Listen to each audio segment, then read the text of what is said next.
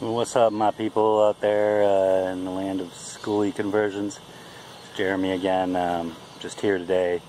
Going to try to remove some of this lettering, so we're no longer a school bus, and some of this reflective tape. Got two tools, a little razor blade, and my heat gun, and some gloves down there.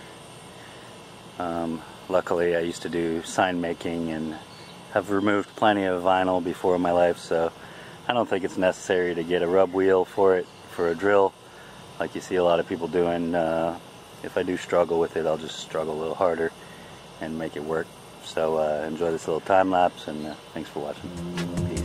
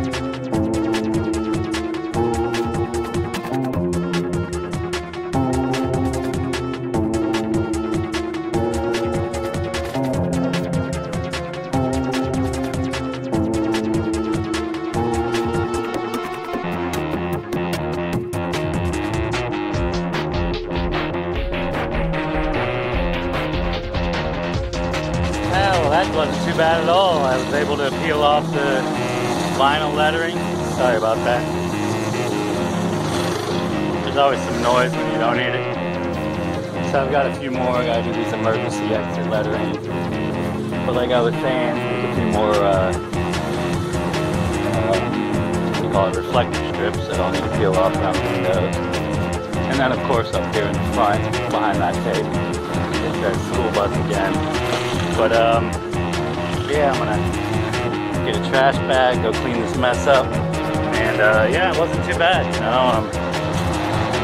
I was hoping and praying that the vinyl was still pliable, and it was, so yeah, happy with the results of that. It's just a small step in this conversion. I'll show you what else I got going on today. I probably won't attack it today, but I've got this little riveter, Harbor Freight, some of these double-ended drill bits, because I gotta drill into this metal here. Got quite a lot of rust going on. I've already started, and I might have gotten ahead of myself. I'm gonna put like probably like a 1-inch lip when I cut this metal out, so I have something to adhere to. But I'll end up doing it back here, so this is not a big deal. I'll try to leave a little flashing to the side over here. Same thing goes here. So it's just like a little 1-inch lip, so I can pop these 1/8-inch rivets in here. I figure aluminum wouldn't rust, and it's going to be underneath the subfloor. So as long as I space them about 2 inches apart, you know, it's a lot of drilling and a lot of work, but probably much better than having a weld. I've got some butyl caulking there, which is basically for metal seams and stuff, so probably the best sealant to use also underneath the new galvanized that I put there. So that's another day, another project. It's really hot today, so I don't even feel like taking off the lettering off the front of the bus. Plus I need to get over the garage soon and check on our vehicle. It's getting a complete overhaul on the engine. Well, not complete, but some oil leak seals and stuff like that. So yep, here at the Utopians bus, gonna grab some room temperature water and try not to overheat here. Close up these windows and call it a day. But I'm glad I was able to get the lettering off the back at least. So that makes me happy that it was easy coming off. There's a lot of people that struggle with that and have to get the rubber wheel for your grill. And yeah, that is workable, but there's solvents and stuff that you get all that glue off with. And we're going to have to sand this whole bus down anyway. Traffic painting when that time comes.